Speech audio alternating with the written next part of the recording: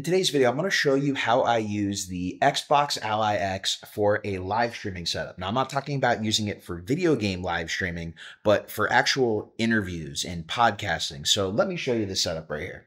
So here is the Xbox right here, and I'm using StreamYard as our software so we can do these podcast recordings. And the Xbox is really important because you need a computer. So I have the Xbox, I have a keyboard with a built-in trackpad right here, and it's all connected to, I have a screen right here, which we'll see. And this screen is from Asus, and I bought it on Amazon. It's a ProArt display, and it's really small, super thin, and it lets the talent see the exact same thing that I'm doing on here. So I'm just monitoring the display to here. And then on the USBs, on the USB 3.2, I have a capture card hooked directly into an HDMI going into the camera. And the reason I do it like this instead of having a USB out of the camera is the image quality is actually better. Because as you see, right now this is colored in, and I can turn the log on. And so here it's colored in, and I can have my own custom colors in the camera. So it's just better image quality. So that, and the audio is going directly into the camera. It's a DJI mic going into here on the USB-C. And then I also have this USB-C hub right here. And in the hub, I have two things connected. I have power, and I also have the USB-C that goes in to the screen.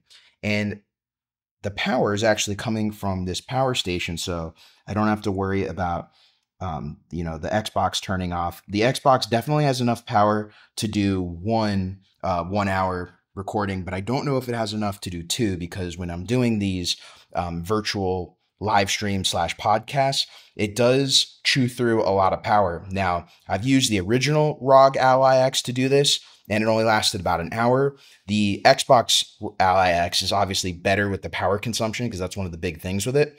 So it'll be interesting to see if I don't need this, but I just didn't want to risk it for this live stream podcast recording. So that's what I use for the live streams, and it's a really pretty simple process.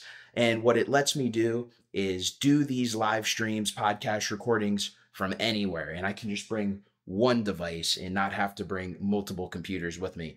So this is going to be part one in a 3-part series on how I use the Xbox Ally X for professional video production work. So if you're interested in that kind of stuff, make sure to hit that like, subscribe, and notification bell to keep up to date with the latest videos on the channel. There'll be more soon. The next video is going to be editing in DaVinci Resolve on the Xbox Ally X, which you're going to be really surprised on the types of video this thing can handle. And then in November, I'm going to be bringing the Xbox Ally X on set in Atlanta. So make sure to stay tuned for that as well. If you have any questions, let me know in the comments below. And until next time, my name's Jeff Fagien. Thank you for joining me as always, and I will catch you in the next video.